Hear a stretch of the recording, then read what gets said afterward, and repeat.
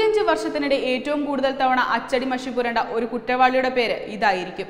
പിടകിട്ടാപ്പുള്ളി എന്ന വാക്കിന് മനുഷ്യരൂപം സങ്കല്പിക്കേണ്ടി വന്നാൽ മലയാളിയുടെ മനസ്സിൽ പതിയുന്ന രൂപവും താടിക്കാരനായ ഇതേ സുമുഖന്റേതായിരിക്കും. വർഷങ്ങളേറെ കഴിഞ്ഞിട്ടും ചാക്കോ വധക്കേസും അതിലെ പ്രധാന വില്ലനുമായ സുകുമാരക്കുറുപ്പും ഇടയ്ക്കിടെ വാർത്തകളിലെത്തിയിരുന്നു. കുറ്റകൃത്യത്തെക്കാൾ കുറ്റവാളിയുടെ തിരോധാനമാണ് ഈ കേസിനെ വ്യത്യസ്തമാക്കുന്നത്. കുറ്റകൃത്യങ്ങളിൽ പ്രതികൾ അപ്രതീക്ഷിതമായ തെളിവുകൾ അവശേഷിപ്പിച്ച് സ്വയം കെണിയൊരുക്കുമെന്നാണ് പൊതുവെ കുറ്റാന്വേഷകരുടെ വിശ്വാസം. എന്നാൽ ഈ വിശ്വാസമൊക്കെ സുകുമാരക്കുറുപ്പ് എന്ന പിടികിട്ടാപ്പുള്ളി തെറ്റിച്ചു. ഈ ക്രിമിനലിനെ കണ്ടെത്താനാകാത്തത് കേരള പോലീസ് ചരിത്രത്തിലെ ഏറ്റവും വലിയ നാണക്കേടാണ്. ഫിലിം റെപ്രസെന്റേറ്റീവായിരുന്ന ചാക്കോയെ കൊലപ്പെടുത്തിയ ശേഷം മൃതദേഹം കാറിൽ വെച്ച് കത്തിക്കുകയായിരുന്നു. 8 ലക്ഷം രൂപ ഇൻഷുറൻസ് പണത്തിനായി സുകുമാരക്കുറുപ്പ് ചാക്കോയെ കൊലപ്പെടുത്തിയെന്നാണ് പോലീസ് കരുതുന്നത്. 1984 ജനുവരി 22-നായിരുന്നു ആ സംഭവം. താനുമായി സാദൃശ്യമുള്ള ചാക്കോയെ കൊലപ്പെടുത്തി തന്റെ മരണമാണെന്ന് കാണിക്കാനാണ് സുകുമാരക്കുറുപ്പ് ശ്രമിച്ചത്. കുറ്റകൃത്യം നടക്കുമ്പോൾ 38 വയസ്സായിരുന്നു സുകുമാരക്കുറുപ്പിന്റെ പ്രായം. ജീവിച്ചിരിക്കുന്നുണ്ടെങ്കിൽ ഇപ്പോൾ 74 വയസ്സുണ്ടാകും. മാവേലിക്കരയ്ക്കടുത്ത് കുന്നം എന്ന സ്ഥലത്താണ് അംബാസഡർ കാറിനുള്ളിൽ കത്തിക്കരിഞ്ഞ നിലയിൽ ചാക്കോയുടെ മൃതദേഹം കണ്ടെത്തിയത്.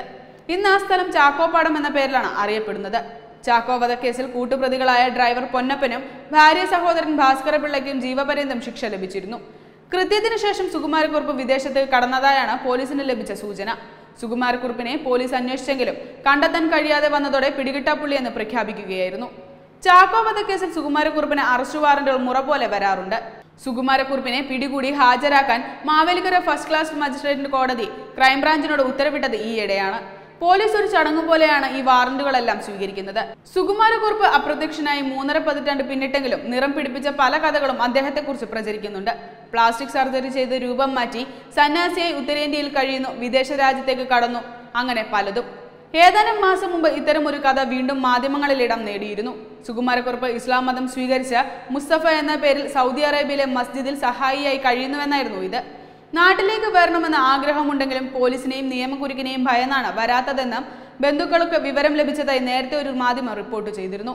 സുകുമാരക്കുറുപ്പിന്റെ ഭാര്യയും മക്കളും കുവൈറ്റിലാണ് താമസം.